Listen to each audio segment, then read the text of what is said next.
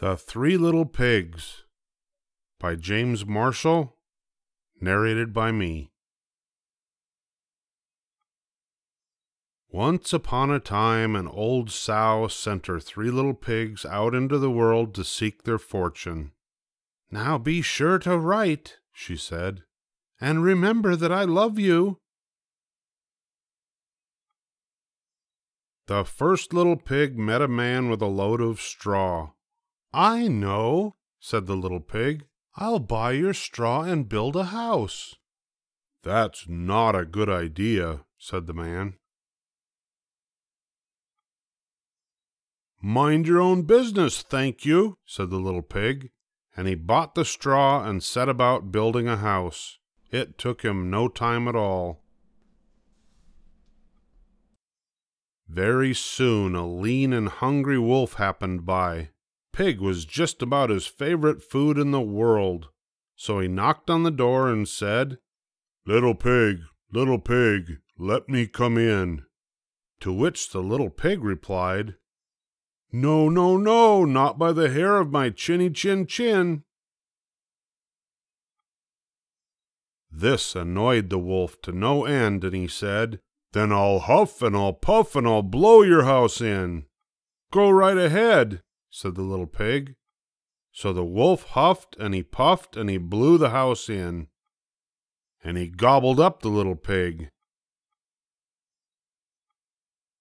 The second little pig met a man with a load of sticks. "I've got it," said the little pig. "I'll buy those sticks and build a house." "I'd think twice about that," said the man.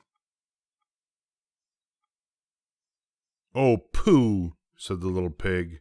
"What would you know?" And he bought the sticks and went to work building a house. "Very pretty," he said. No sooner had the little pig settled into his pretty house than the wolf happened by. He was still hungry, and he said, little pig, let me come in."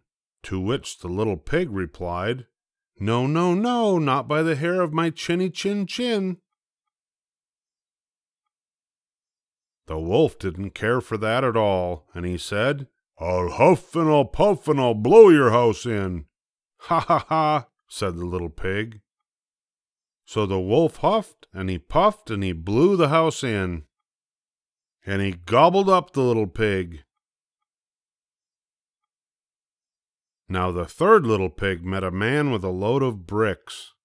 "These bricks will make a fine sturdy house," said the man. "Capital idea, my good fellow," said the little pig. So he bought the bricks and set about building a house. It took him quite a bit of time, but it was well worth it. "Nice and solid," said the little pig. "Nice and solid."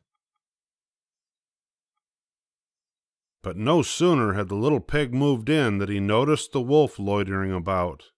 And the wolf, who was still hungry, said, little pig, let me come in." To which the little pig replied, "No, no, no, not by the hair of my chinny chin chin." Well, the wolf had heard that before, and he said, "Then I'll huff and I'll puff and I'll blow your house in."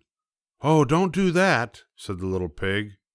But the wolf huffed and he puffed, and he huffed and he puffed, until he was quite blue in the face. The house stood firm. "I'll try another approach," muttered the wolf. And he put on his most dazzling smile. "Little pig, I was only teasing," he said.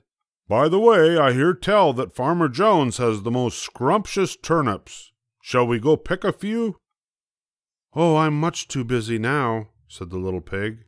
"What about tomorrow morning?" "Excellent," said the wolf. "I'll come for you at 6. The next morning the little pig got up at 5, hurried off to Farmer Jones' turnip field, picked a basketful of scrumptious turnips, and dashed back home.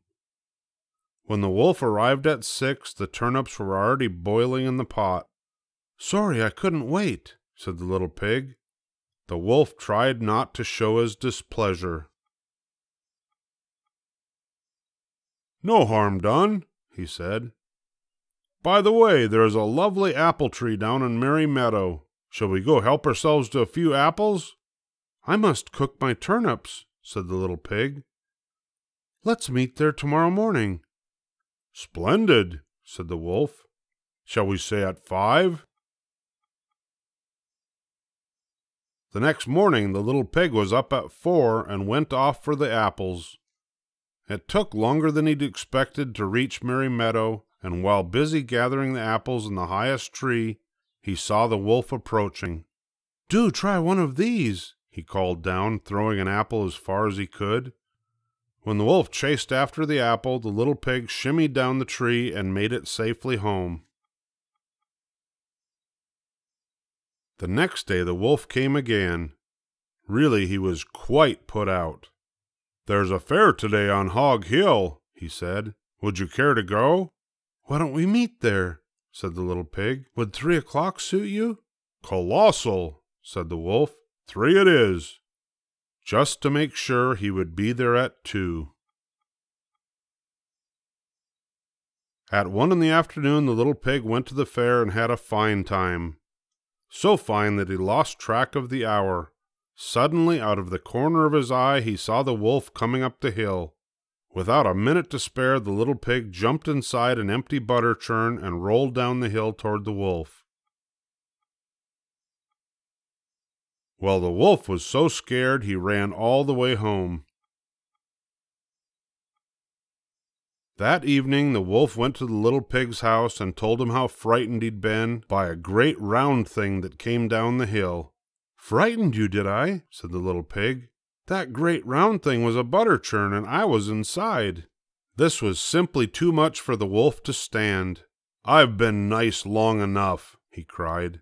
"I'm going to eat you up right now." And he climbed onto the roof.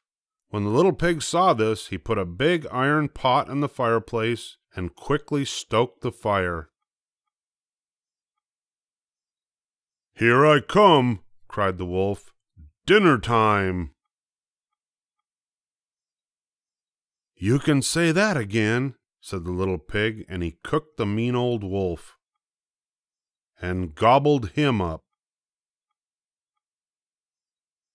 The end.